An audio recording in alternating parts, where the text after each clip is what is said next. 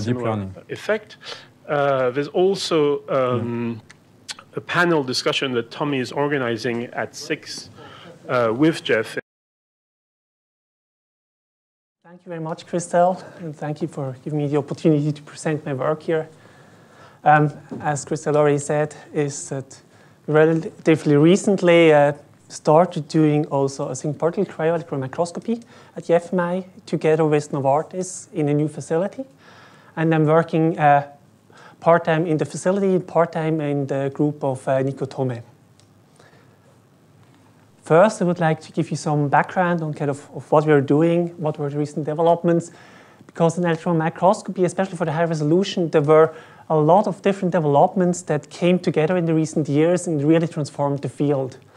So we got new microscopes with much more stable lenses, with autoloaders for our samples. We got direct electron detectors, faceplates to increase the contrast of our samples, because that's always a limitation for the high-resolution EM, CS correctors to correct for lens errors. And also there was quite a big development in getting out new software for better processing and having more computing power to actually process our data. This, as I said, then transformed basically the field of single particle cryo-electron microscopy. And this was also recognized in Nature. Cryo-EM was named Method of the Year 2015, and there also the term was coined that the revolution will not be crystallized, because now with the cryo-EM we can target a lot of proteins or complexes that are hard to crystallize, because we don't need any crystals to determine structures. And we can also, at least to a certain extent, can work with systems that exhibit multiple conformational states and deal with that heterogeneity and also get information actually about movement within the proteins. And very recently, this year now, this was also recognized, and the Nobel Prize for Chemistry was given to 3 pioneers in the cryo-EM field for developing that technique now to the point where we can really go for atomic resolution structures. As I already said, we expanded the FAIM facility, added basically 2 microscopes for structural EM, and they came up more or less a year ago. So I think end of November in 2016, we started to get the first data from our new machines. But in order to run these microscopes in an efficient way, they really have to play well together, going from sample preparation to screening, then to the data collection and to the data analysis. So they really have to be a well-oiled machine to efficiently produce structural data and solve structures. And while there's a lot of software available to process a lot of the data, there is not one big package that basically can string that together into a coherent workflow. And that's what we were working on quite a bit on in the facility. So I would like to quickly go with you through the data acquisition. For this, we use software that is provided by the microscope vendor, just to show you what type of data we record, how it looks like, and what kind of user involvement there is. So we start out with cryo-EM grids. These are grids that are 3 millimeters big, where on top we have our vitrified sample. The microscope automatically records an atlas of that. That's normally just an image 7 by 7 images stitched together. It then determines automatically where there are actually holes in that grid, and the user can select the holes that he likes to record. Because you can see there's all kind of things. There are very thick holes. There's here also it's a little bit thick ice. There are other places where there's no ice at all, or the support is broken. So the user selects in the areas he is interested in, and gives this to the microscope, and the microscope then records a medium resolution image on these grid squares. Here we see one of these grid squares, and here we also can see the support. So basically here we have the grid bar, and then we have a carbon film on top of it. And within that carbon film, we have holes where we just have basically a piece of vitrified ice where the samples are embedded. So then again, the user can select, have all the holes selected, or can select part of the holes he likes using this interactive small tool there. And once that is done, he has to determine the areas he wants to record. So for the cryo-EM, we can take one image on each area, and after that, because of the radiation damage, the samples are burned. So we have to move on to the next position and record multiple images in multiple positions. This you see here set up. There are 4 positions in that hole. There are some additional areas for the microscope for focusing and for checking if the sample is drifting or not. Once that is set up, you can basically start the microscope, and from there on it will run automatically and record some 1,000 images. That's kind of an overview of it, where on the grid square it is, in which hole on the grid square. Here the whole center, and then that's actually a thumbnail of the actual data image it records. And here we see a protein complex, basically.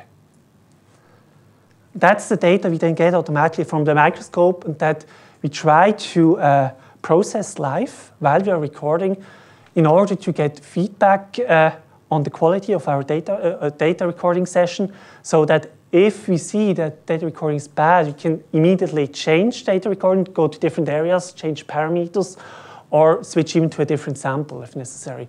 So for this reason, it's very important for us that we can do that more or less in live, so that within minutes where we record that image, we get some information about it, if it's good or not. And the way we do that is with a home-developed tool that was developed in the facility. So you have the microscope that produces micrographs. So these are short movies, so that we can correct for drift and for dose-related damage. It produces some additional metadata with the information about the processing parameters, the acquisition parameters used, magnification, dose, and lens settings of the microscope. This is then given over to a controller that, as soon as a new image is recorded, gets that, and then farms out the processing to a pool of CPUs. Currently, we have one machine with 24 cores that does that. So this also means we can process multiple images in parallel, because normally the processing time for one image is slightly longer than the time it takes the microscope to record an image. So the images come from the microscope with roughly 3 GB per minute. That's 1 to 2 images per minute, depending on the settings we use. And we farm that out to a CPU pool, and also for part of the processing, we have 2 GPUs in there to process the part that is possible on GPUs to speed everything up. And once all these images are processed from a data collection session, we have a filtering step where the user can define, okay, which images are actually useful to him based on the parameters he gets from that initial processing. Select only the good ones, and these are then automatically moved over. The raw data for these images is moved over to an archive, either to the a DDN landing page at FMI, from where it then goes to tape, or to an Isilon storage for Novartis data, because the same process is also used for all the data that's collected by Novartis. And the data that's then further processed, so basically the intermediate data that's generated here is then transferred to the cluster, and the further processing is then later on done on the Novartis cluster. Now I would like to quickly go through all the steps that are needed for one image until we can actually transfer it out. So microscope delivers the image and its metadata. The first step that is done is a gain correction. So the way that looks like is, here we have our raw image stack. The microscope camera, each camera has a separate gain reference that's needed due to kind of variations on the camera chip. So what you see, the rings that's basically just the growth rings of the silicon. Then you see some contamination on top of the camera that give different gain for different pixels. So this has to be corrected. And the reason that this is done not directly on the microscope, but in a separate step, is that in the end, saving that data is more efficient and is easier, it is easier to compress than actually saving and compressing the already gain-corrected data. So that's why that's kept separate in order to improve basically the our archiving. Once that's done, the data is given back to the controller, and then as the second step, the drift is corrected. So we don't record single images, we record short movies because there's always a certain amount of beam-induced movement. So if you radiate the sample, it charges a little bit, which can lead to movement, and also changes in temperature of the sample, which is normally kept at -180, can lead to slight movements in the sample. So that's why we record short movies and then align these frames to get a less drifted image. So that's the raw gain-corrected stack. And here we have a dose on each micrograph of roughly 1 electron per pixel. So you can see it's a really low dose. That's just the limit what we have from the biology. Higher doses would destroy our proteins too soon. So you can see that's basically the data recorded. It's probably at that step 90% noise. So the challenge of the whole processing is in the end to get the 10% signal out of that data. And the first step is, as I said, we align all these images. So the shifts are normally in the range of 1 to a few angstrom. So it's very small shifts, but it's enough to hamper the structure determination if you don't correct for that. And the second part is we then also correct, we weight the data by dose, because later frames in the data acquisition already acquired some beam damage. So we weight them down, that they are counted less in the final reconstruction. And once that is done, basically that whole stack can be averaged. As you can see now, the dose is a little bit higher, and now we actually start to see features. So here we see actually protein complexes in our eyes and some ice contamination. And the second effect that this step has is that we basically go from a raw data file that's 2.2 gigabyte to an image that's 55 megabyte. So it's also a big data reduction step. Then once we have that, we can do two things. We can pick particles on these images, and we also can correct for lens aberrations. And the way that the pipeline is set up is because these two steps are independent, we can also run them in parallel. So basically that they are farmed out to one part to the CTF pool, the other one, because it's now by chance a GPU-supported step to the GPUs. And then both of these steps are run in parallel. So first, the contrast transfer function is determined. What this means is if we do a Fourier transform of our sample, we see that depending on the resolution, we get higher or lower contrast. In short, the reason for that is that basically our objective lens has a certain spherical aberration that leads to that varying contrast across spatial frequency. That is then fitted, and the parameter is stored and can then be used later on during the refinement to correct for that artifact. The second step we do is particle picking. So particles are automatically picked either using a template, which either can be just a Gaussian function, or if we have already information available about that protein or complex, we can also use already 2D class averages of the same sample to pick automatically these particles. So they are then picked, and ice is excluded in the second step. Then the data is fed back basically to the controller. And then in the last step, that's basically a refinement. We do what we before did on a global scale, we now do on a local scale for each particle. So we refine the CTF for each area of that image. And that finalizes the processing we have to do per image. So that's what is done live. And at that point, we then go into the display and filtering of our data. That is sent back. Then we go to the filtering. So that's how the GUI currently looks like. That's software that we started developing, I think, in spring or so. So it's relatively new. It's still changing. So it's not yet at the final stage. So what you can see is you get a line of data for each image. And then you can either have the software automatically filter your images based on thresholds. So resolution thresholds or maximum shifts. You can tell the software to basically just include whatever has a shift of less than 10 angstrom in total. Or you can also go manually through it, so you can sort the images based on shift and just see at the best ones and look at the worst ones and just exclude the worst ones. And then what you can also do is you can look at the image. So that's now another image where particles were picked, bad areas were excluded. It displays for each image again these parameters, for example, the shift. So you can also manually inspect the images and include or exclude these images.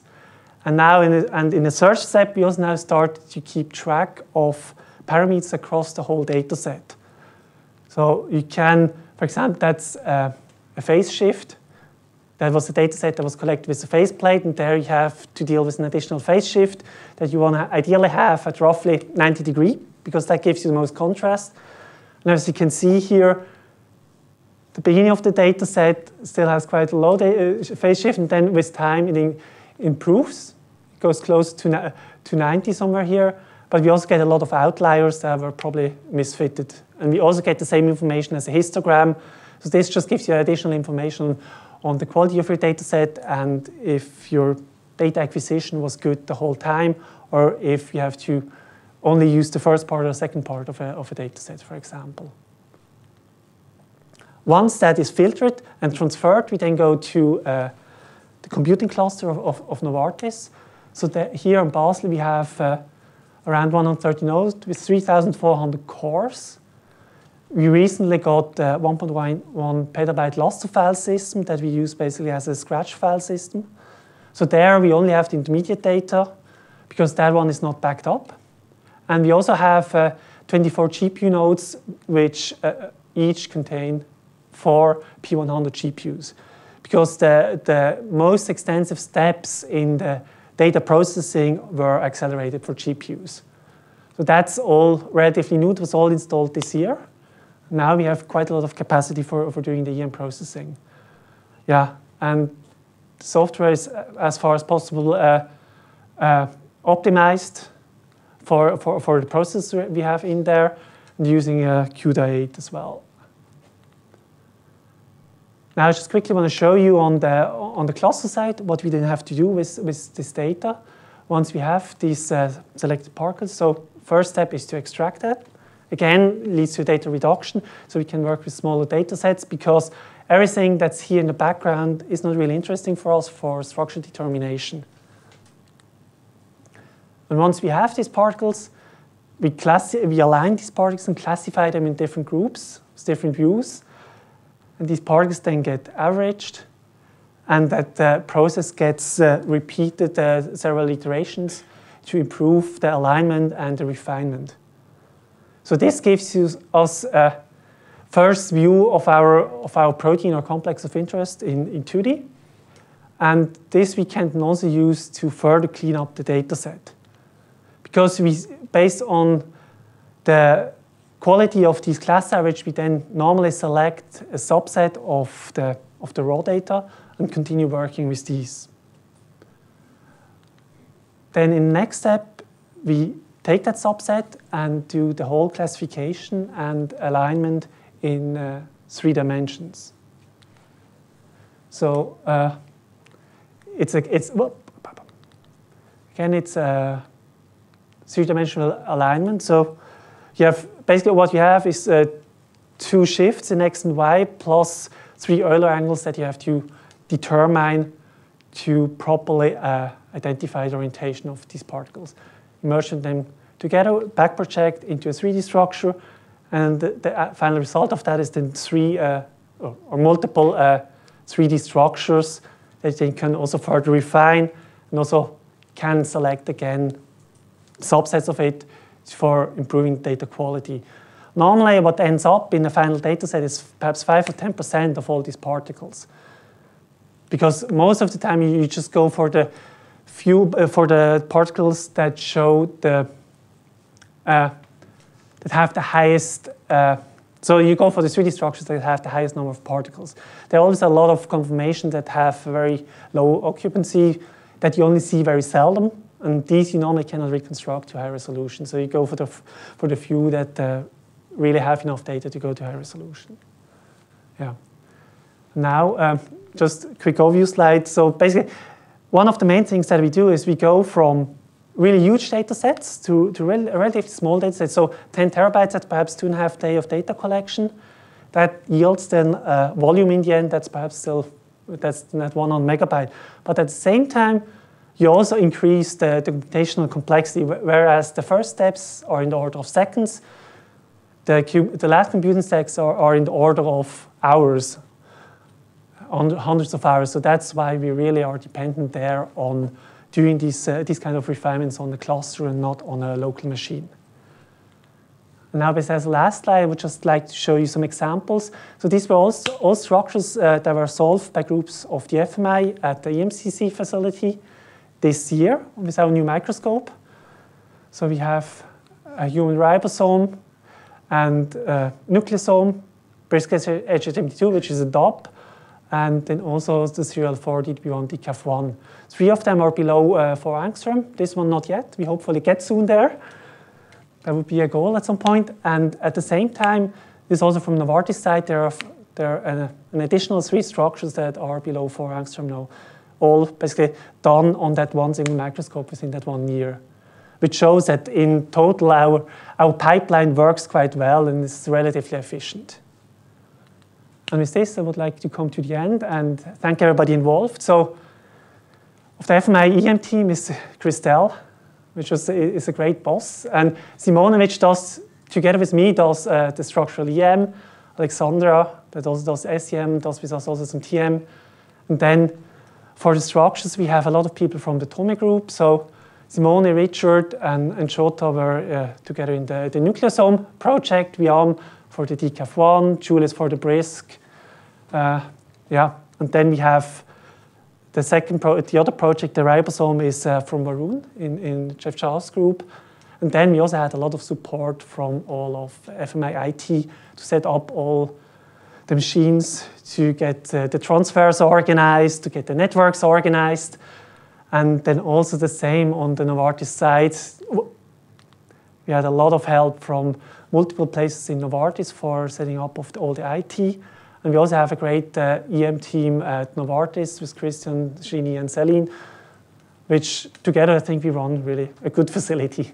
And with this, I would like to thank you for your attention.